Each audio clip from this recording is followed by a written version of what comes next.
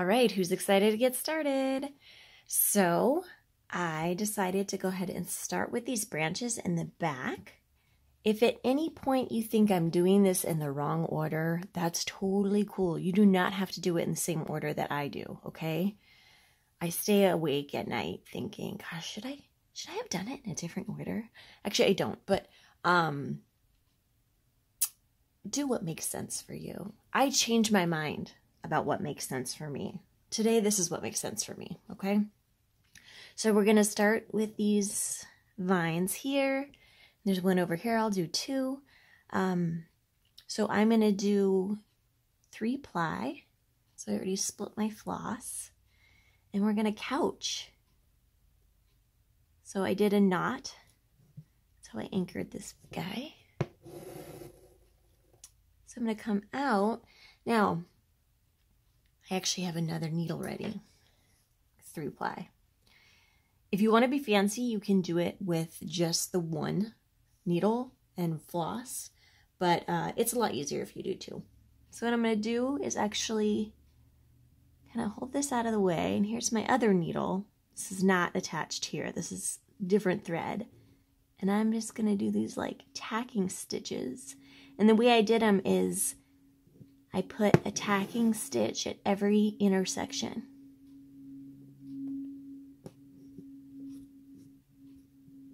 Just like that. You don't want to go down in the same hole. You can. You can. I'm going to change my mind. Let's see. Let me do it. Let me see what happens. You want to go really close. That way your tacking stitch will be not too big. So here if I go down in the same hole.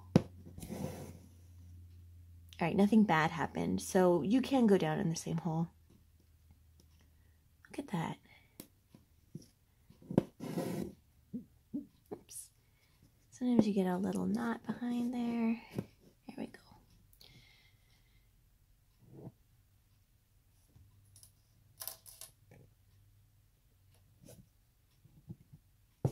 So I guess I can say that if I did go back down in the same hole here, I would have probably ran into the knot that is anchoring this floss because it's right behind here, and I would have punctured it and I would have gotten stuck.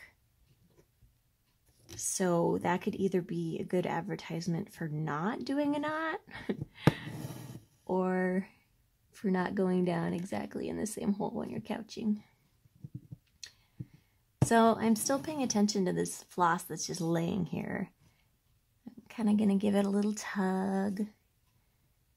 If it's too loose, you're going to have like, well, you're going to see it's too loose. If it's too tight, this won't look curved. It'll look, you know, you'll be able to see these lines more as angles. I think that's something that just takes time to learn, is like, what's the best tension? And it can be practice. You know, like when I have done knitting or crochet in the past, oh gosh, it's so hard. You know, if you're just all tense, you're going to have a hard time. You know, your holes are too small. You can't get back in them. It's hard. But so it's the same thing. It's just practice. Okay, so now I am tacked all the way down. So here is my floss from this long line. I'm just going to go right in here. So I'm going to go, I'm actually kind of covering that purple line. And the reason is when I do that big purple flower, I'm going to cover this intersection. You won't be able to see. So I want it to look like this line's going behind that flower, okay?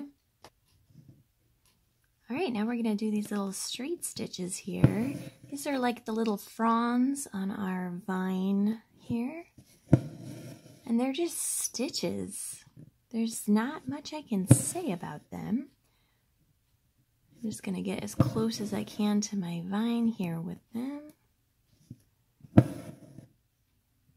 Again, just using the 3 ply, just using the same floss I already had on my needle for the couching. I just picked one. And make sure if you keep the other one connected back there that it's out of your way so you don't get tangled.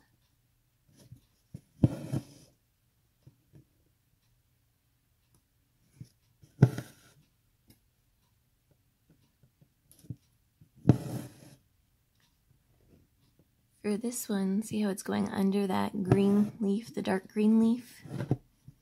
I'm just going to go ahead and still make the stitch here. And when I do the green leaf, I'm going to do it over. Alternatively, you could make it 2 pieces like this.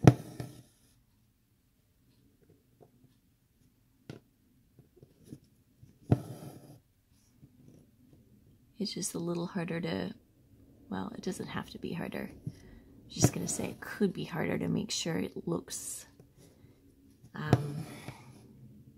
like they line up to keep the angle the same.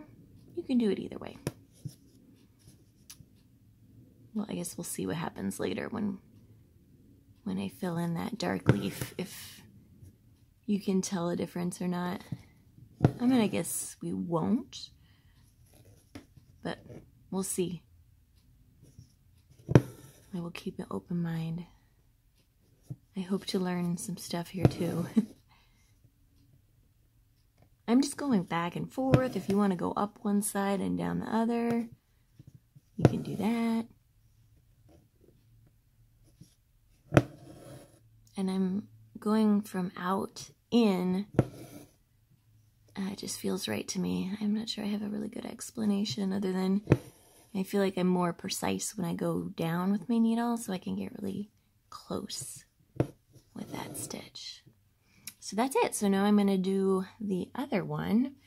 For this tiny little bit here, I'll just do like a straight stitch and then I'll start my couching here.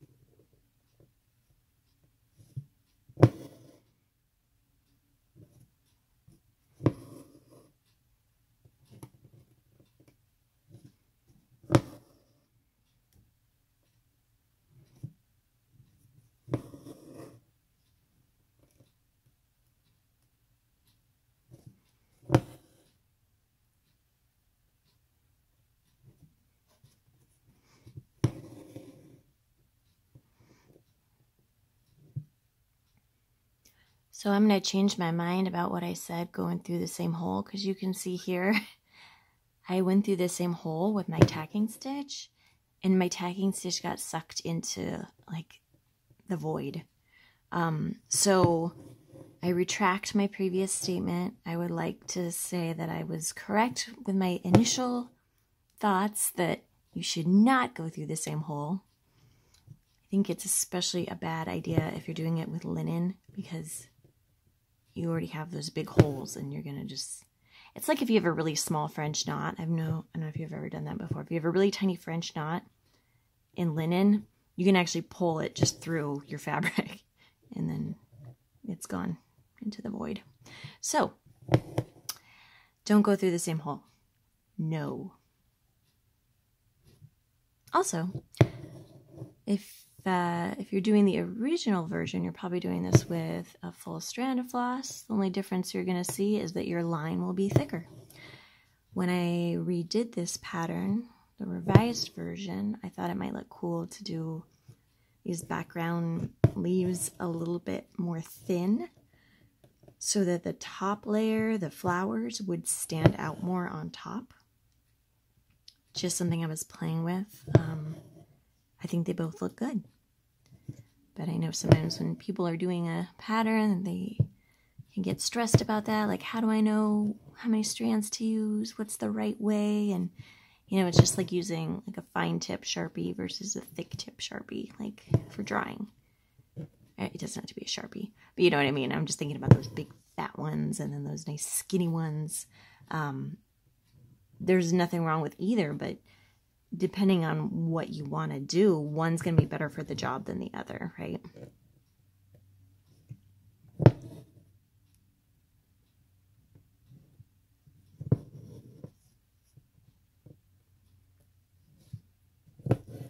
Awesome. So I'm just about done here. I'm going to go ahead and anchor my floss here, and then I'm going to grab some of the dark green to do the big leaves at the bottom of the pattern. All right, so let's do the big leaves at the bottom there. So I have my dark green floss. I'm going to use a full strand just to mix it up. Do full strand like the original version. And I'm basically just going to do outline of back stitch. It's a little crazy here, right? Because I have a big jump. I'm just going to go around that. So really, right here, I only have room for just like a stitch. So it's not really a back stitch. It's just a straight stitch here.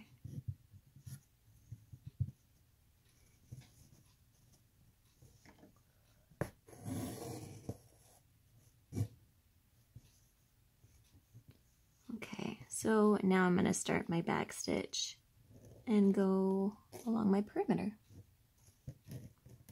So with back stitch, you come up a stitch length away from the beginning of your line. Oh my, what's going on back there?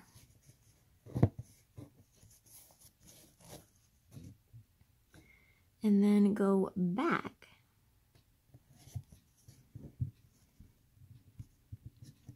I think I might need another needle. So it's like dry and wintry here, so I have lotion on my hands, which is not something I would usually recommend for stitching because you don't want the like oils on your fabric, right? Like you want to keep, like I always wash my hands before I start stitching, and I make sure I don't eat while I'm stitching. I definitely keep it away from my kiddo. If anyone looks like they're about to touch my embroidery, I don't let them in the nicest way possible. You don't want any stains on it. Like, I know some people will actually wash their embroidery when they're done, but I'd rather not. I just try to keep it clean as I go. So, that being said, I am wearing lotion on my hands just because my hands were so dry. And I didn't want you guys to see my hands all gross. So, here I am with lotion on my hands, and so I have like having a problem grabbing that needle. Anyways, let's do back stitch. Alright, so hopefully you've gotten Hopefully you figured it out while I was talking about random things. Just gonna go back, and I am going in the same hole for real this time. Oops, I just ran into my lamp. So up a stitch length away.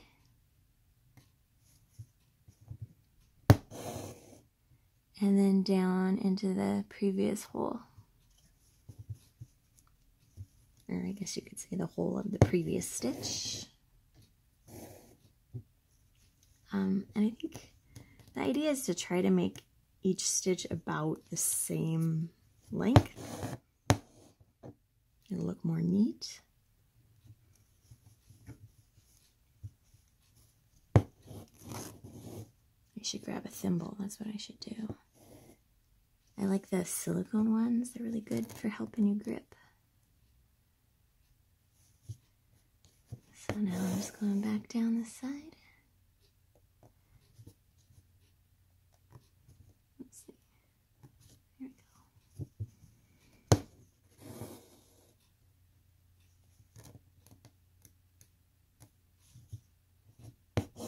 go. Oops. Snagged on something.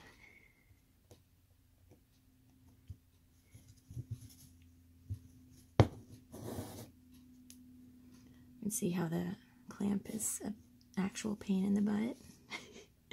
My floss likes to get hooked on it. I can't see the back of my work. But it's worth it for the videos. Otherwise, it's just so hard to keep the hoop still, you know?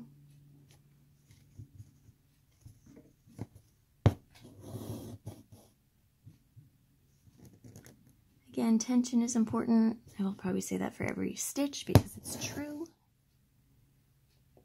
If you pull too tight, you're going to be making little puckers in your fabric. I try to think about making my stitches the same tension as my fabric stretched on my hoop. Like the stitches become one with the fabric.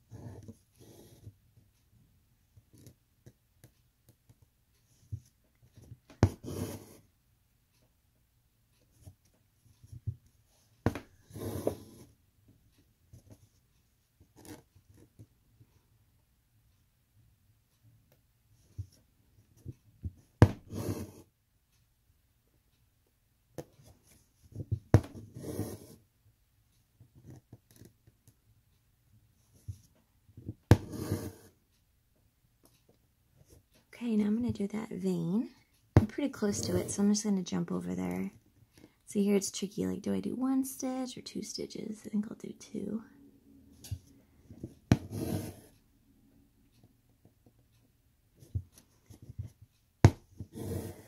So you may think, oh my gosh, I would rather do those flowers first. And that is fine, guys. If this is just weirding you out, then you should definitely do the flowers first. For me, today, it's just making sense to do the leaves first and then the flowers on top. So there I just did another little jump like I did before. You don't want to travel too far with your floss. So like once I'm at the end of this tip of this leaf, you know, the next place I need to go to is the other leaf. So what's the best way to get there? So if I just go straight across, I'll probably show up through the white fabric. So I'm actually probably going to weave the floss down one of the sides of the leaf. Just kind of get back to where I want to be.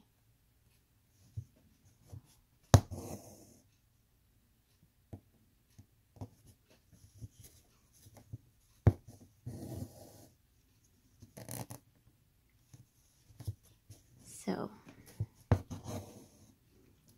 going to go back down, and then I'm going to kind of weave my floss under the back of these stitches so that I'm over here versus just kind of like going like this. I mean, that wouldn't be awful. Really what you'd want to watch out for is if you did something like this.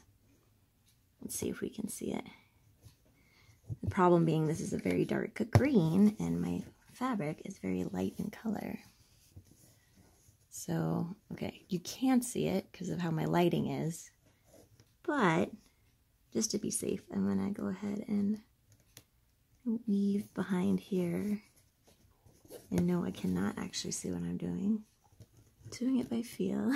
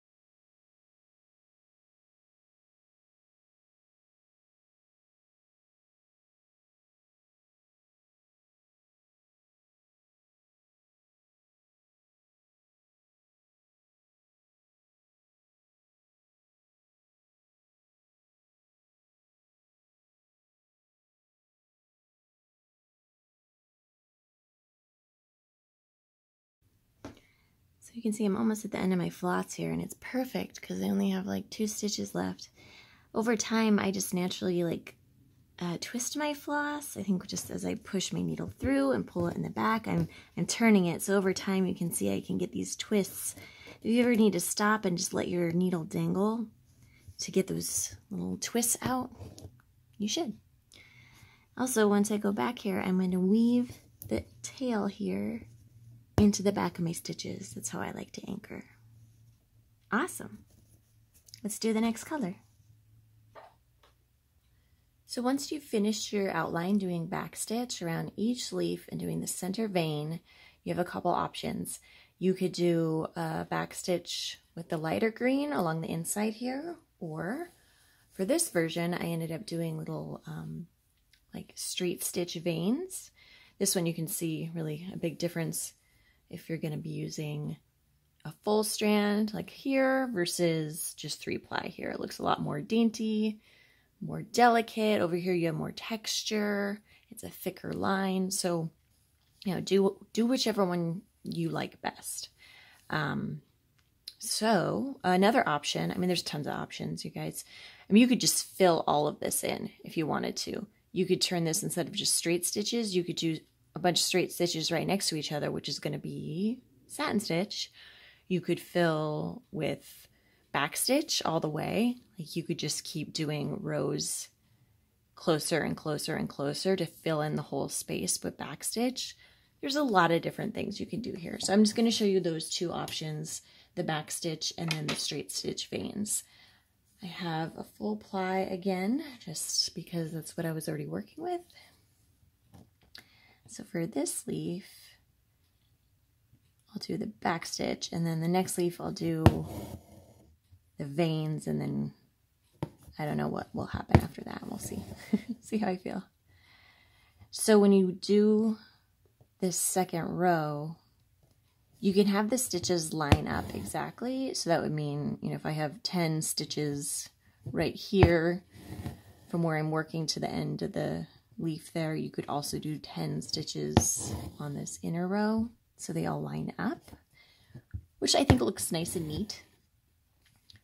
Here, I'm trying to do it. We'll see if I can keep it up. But you don't have to. You could just you know, keep your stitch length however you want to have it and not worry about the stitches lining up. We're going to do this same exact thing with the big pink flower. So I really don't know if you guys are going to want to watch me do that. Maybe I'll just do one petal, because that seems a little monotonous. Like hours of backstitch.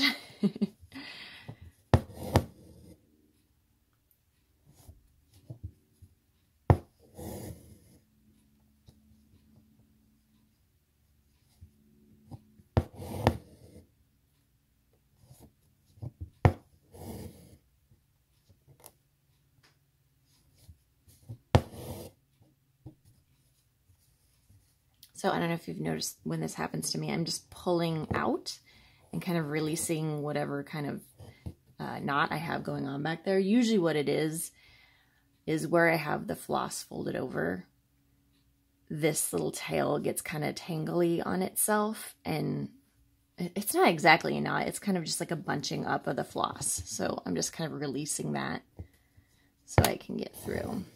Also, you might notice that my floss is all crinkly. It's, what was that hairstyle? Crimping. Yes, it looks like I used a crimper on my floss.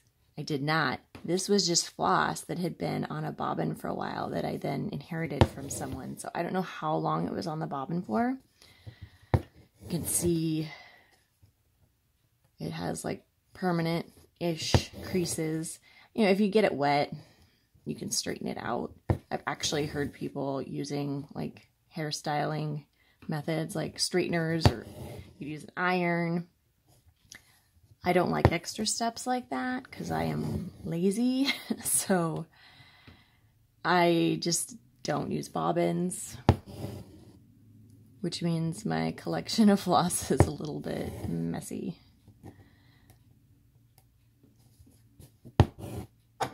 Oops. That would be my clamp. Here we go.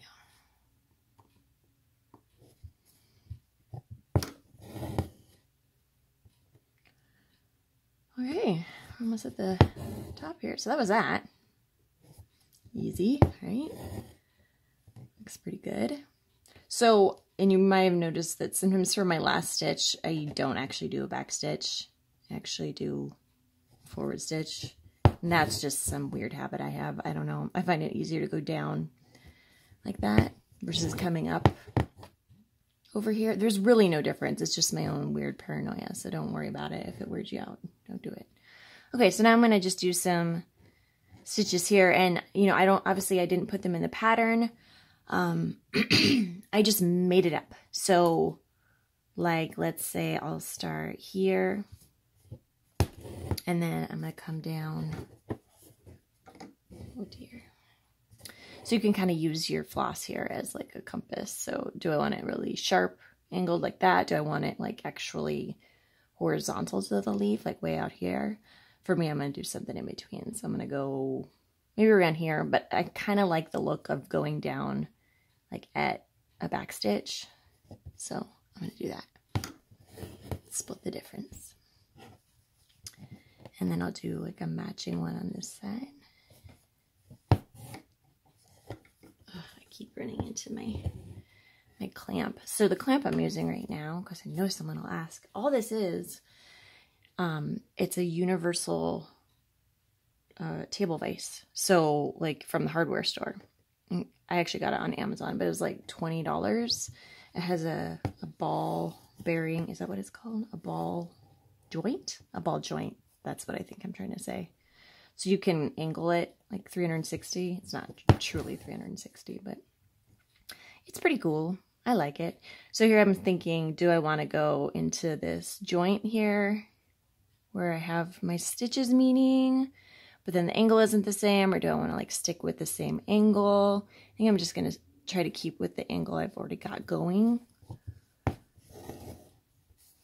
But it would also look cool to like change it over time. So again, stitcher's choice here. So for this one, I'm going to come up here, which is about the same distance from here to here.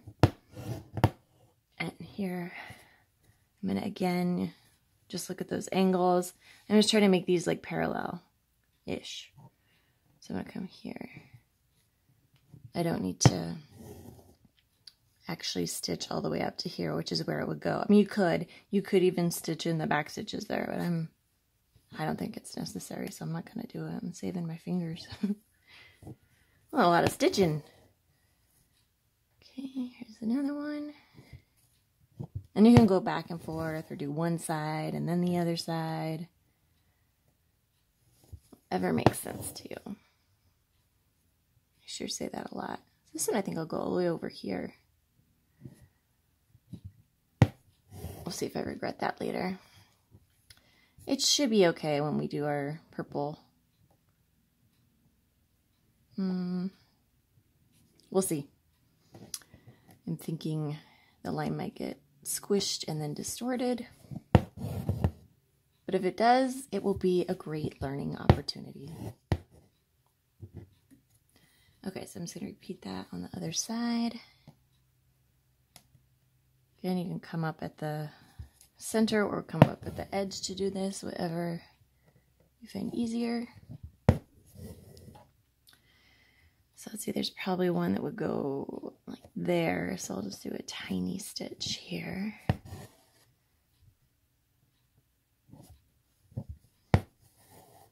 I like these because they match with the green on the fabric, but they give that three-dimensionality, so you get that cool texture. I think it's cool. All right, I'm gonna guess we'd be coming from about here and go down here.